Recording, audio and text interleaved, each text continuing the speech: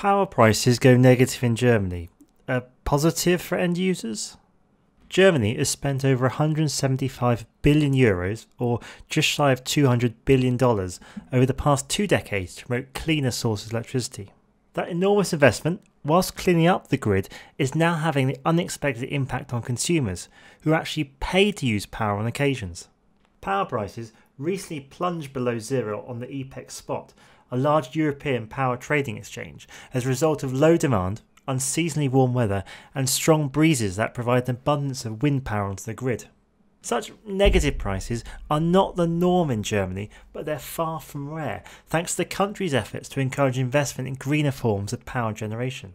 Prices for electricity in Germany have dipped below zero, meaning consumers are paid to consume power more than 100 times in the past year alone, according to EPEX Spot. But what causes negative prices? Well, basically, when the supply of power outstrips demand for it. Demand is particularly low on weekends and holidays when factories are idle and offices are empty.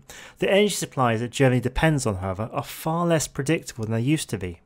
Wind power, in particular, is highly dependent on changes in weather patterns. Giant spinning turbines produce, on average, around 12% of Germany's power, but on windy days they can generate several times that amount.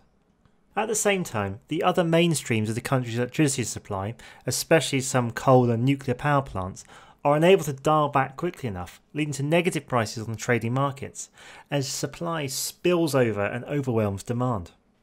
Several countries across Europe have also experienced negative power prices, Belgium, Britain, France, Netherlands and Switzerland for example, but Germany's foray into negative prices is the most frequent.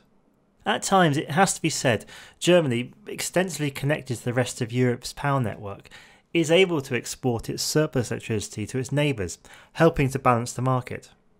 Still, this isn't always possible. Their markets themselves are saturated, and so it experiences negative prices far more often and far deeper than other countries. One recent example saw power prices spending 31 hours below zero, and at one point they dipped as low as minus €83 or minus $98 a megawatt hour on the wholesale markets. In other words, anyone who was able to hook up a large blast of electricity for that time was paid €83 per megawatt for the trouble. We're all familiar with the concept of supply and demand on the power grid is fairly easy to predict. It's low overnight, it's high when we're showering in the mornings, and then higher in the evening when everyone's switching on their TVs and cookers. But it's the supply side that's causing the real problem. Now, the major drawback with both wind and solar power is they wax and wane with the breeze and the sunshine, and don't respond when the power's actually needed. An obvious solution would be to sort of suck in and store the power when it was produced, then use it later in the day. There is infrastructure to do this. Pump storage, for example, where you pump water to the top of a hill and let it flow down later on, can be used, but there's not sufficient quantities there to supply the whole grid. Down the line, a lot of hope is pinned on battery storage, both on the grid level and a vast suite of electric vehicles to manage to suck up the power when we're not using it.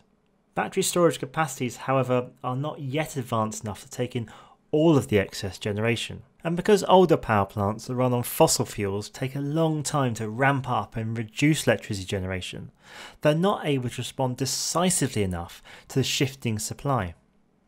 Like most traditional power systems we see across the world, Germany's was designed to match output to demand. As Tobias Kurth, the managing director of Energy Brainpool, a Berlin-based consulting firm, says, one of the key challenges in the whole transition energy market is renewable power. We now have technology that cannot produce according to demand, but is producing according to the weather. This does beg the question of what can actually be done though. Negative prices indicate that Germany's power grid, like most of the others around the world, has not yet adapted to the increasing amounts of renewable generation that's being produced. Put bluntly, there's a whole lot of stress on the grid. For now, technological improvements that would help store additional power and better distribute it across countries are lagging, but regulatory tweaks could make a difference. Germany, for example, does not do enough to encourage customers to increase their use at times of power oversupply. On a basic level, that can be as simple as providing incentives for people to turn on washing machines when power is plentiful and cheap. Companies as well can make even better use of such guidance, ramping up energy-hungry tasks at times of low cost of electricity. Coming back to our central point therefore, Do German consumers, and by extension consumers around the world, benefit from negative prices? Clearly not directly. The wholesale costs of power make up only around a fifth of the average household bill. The rest is a slew of taxes, fees to finance renewable energy investments, and charges for use of the grid. Whilst this means that bills are lower than they otherwise would be, certainly for the power price component, negative prices will of course eventually feed through. All those other charges I mentioned actually far outweigh the negative pricing components, and household bills have actually risen over the last few years. Whilst negative prices are creating problems for power generators, they're also enhancing the value of their more flexible installations, including large storage systems, and this will also soon factor into consumer, who will be paid for your flexible generator themselves. In fact, we can think of each consumer on the system will soon be a micro power station. The electric vehicle in our driveway, the battery storage in our garage, the solar plant on our roof, and our smart appliances, each responding dynamically and flexibly to the requirements and needs of the grid. One of the biggest concerns with renewable energy is what to do when the wind stops blowing or the sun stops shining. But sometimes, as we've seen, you can actually have the opposite problem. As renewable energy becomes more prevalent, countries are going to have to figure out ways to store that energy and manage that flexibility for long periods of time. Whilst energy storage, smart grids and flexibility can help to smooth out the power grid, a constant power supply is better than one that's always fluctuating. Even if sometimes that fluctuating grid actually gives us free power.